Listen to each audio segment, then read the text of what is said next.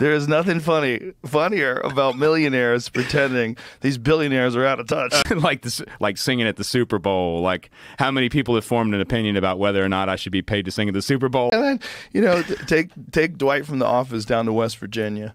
Take him through those coal mining countries. Take him through those places in Appalachia where people have extreme poverty. And pills have ravished those areas. And it's everywhere. Yeah, the sad thing is it's everywhere now. It's not. Yeah. It's funny. People right off the get-go, I guess because it was Radio WV that posted the original video, but like I've never once advertised myself as being necessarily from the mountains. My grandfather grew up in western part of Virginia in the mountains, but I'm from Farmville, which is technically Piedmont.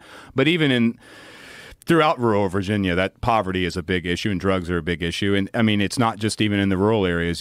You go into downtown Richmond or any downtown anywhere for that matter. It's almost like these problems exist everywhere now and I think, obviously they are because that's why the song resonated the way it did.